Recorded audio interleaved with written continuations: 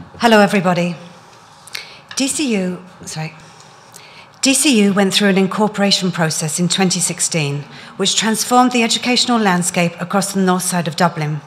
4 separate entities came together: DCU, St Patrick's College Drumcondra, Mater Dei Institute of Education, and Church of Ireland College of Education.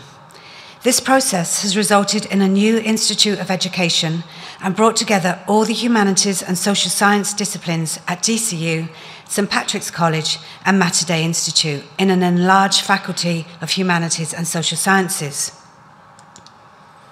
From a library perspective, incorporation has involved 4 distinct academic libraries becoming one DCU library service, with libraries on 2 campuses: the O'Reilly Library at the Glasnevin campus and the Cregan Library at St Patrick's campus. As you can imagine, integrating 4 libraries into 2 has been a hugely complex process that has impacted on all aspects of library services. Today, our lightning talk will present an insight from the Systems Department and the Collections Department into one specific project, the creation of a new request collection. We will outline the many different steps it took to actually create the new collection and will demonstrate the multifaceted and collaborative nature of the project. Becoming one DCU library has been an extremely challenging but rewarding process.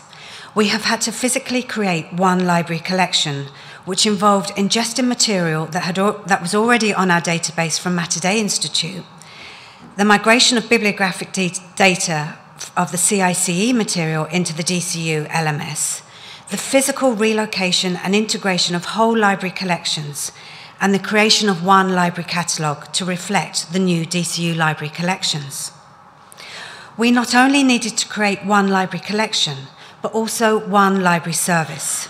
We wanted to ensure that the library user received an equivalent experience on either campus. Prior to incorporation, DCU, St Pat's and Mater Dei shared an LMS. So the Systems Department has spent at least the last decade making sure that all the rules in the LMS, that the 3 libraries were very, very separate. So therefore, we needed to reconfigure nearly every element of the LMS to enable harmonisation of services. For example, to allow students to borrow across campuses and to bring in line rules around borrowing and loan periods. So why did we need to set up a request collection? Incorporation brought with it a major conundrum, and that was space.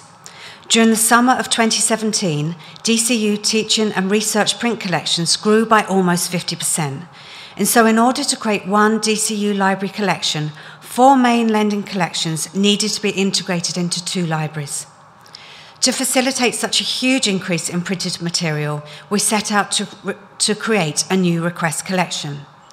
So just focusing on the monographs for a moment, in the space of a few months, DCU collection went from approximately 11,500 linear metres up to 19,000 linear metres.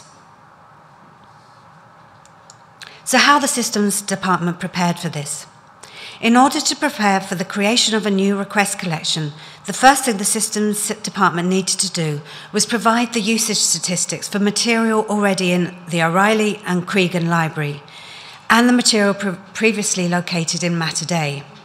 This information allowed the subject librarian team to make informed decisions about what material could come off the open shelves and be relocated to the request collection. Once decisions had been made about which items were to be relocated, either across campuses or to the request collection, we then set up a number of temporary workstations out on the library floors. This project gave us the opportunity to trial Capita's web-based LMS called Soprano. So for the first time, we were able to use our LMS while out on the shelves. And this proved to be a very efficient way of working. The creation of the request collection meant that all items in the O'Reilly Library and material from CICE and Mater Dei needed to be RFID tagged. Mary will talk more about this in a moment. But what that meant for the Systems Department was the opportunity to upgrade and install new access and self-issue technologies and equipment. I'll pass you over to Mary now.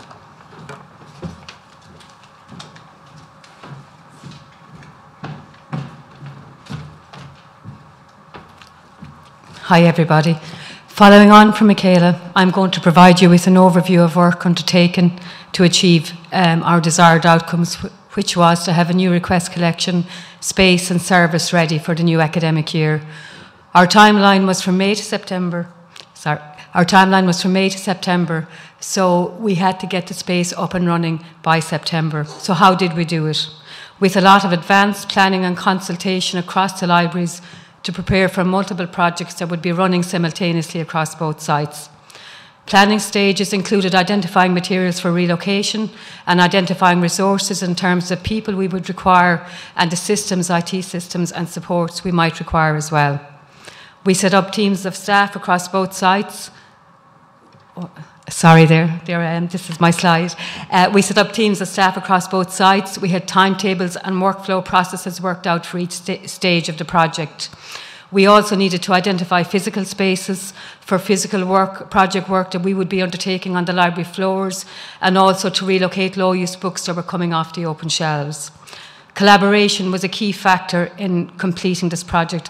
I really cannot emphasise that enough. Without the support and participation of staff across the library departments, across and between sites, we wouldn't have got this project over the line in time for the new academic year.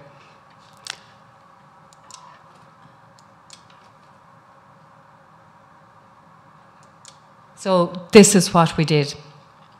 Remember, one of our challenges was to create an equivalent service across both library sites. To do this, then, it meant that in the O'Reilly Library we had to RFID and relocate low-use materials simultaneously. Around the same time, we also had to move our short loan material from the ground floor to make space for a new special collections exhibition area that was being introduced in September. What I can say in relation to the O'Reilly Library is that every item on the open shelves was handled either to relocate or to RFID tag.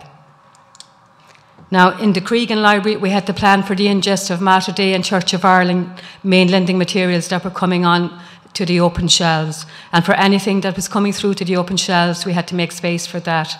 We also had to RFID this material that was coming into the collections, and material that was being relocated had to be identified, created, and then shipped to the O'Reilly for inclusion in the new request collection.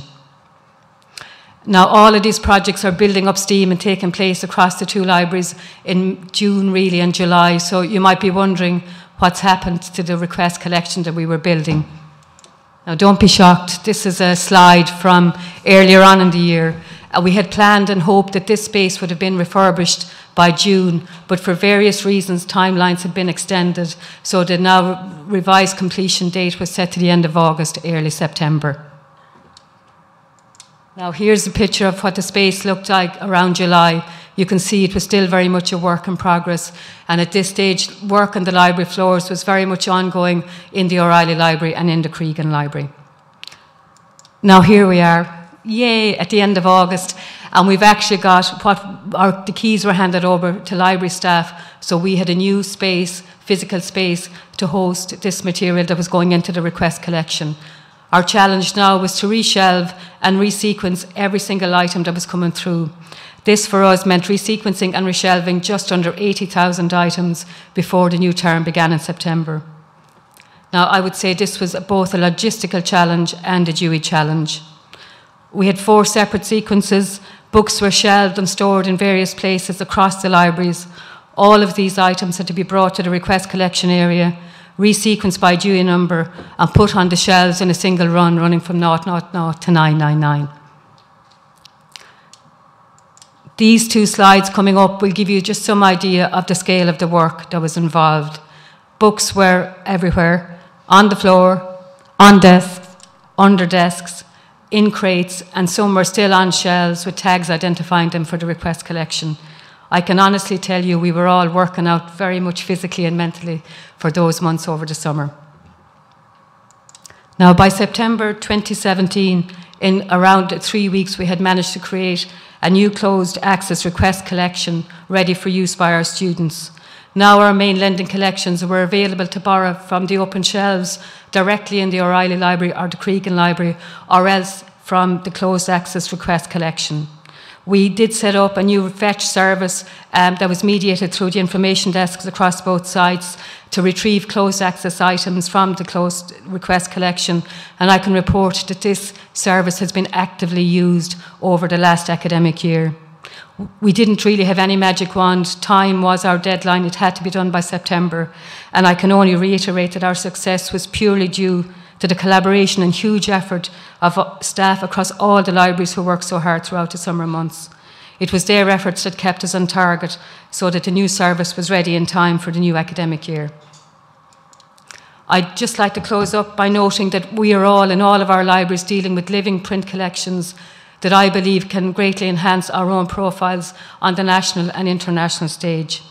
However, these collections have to prove their worth, and collection development decisions around retention and relegation are critical to streamlining these collections and adding value to them.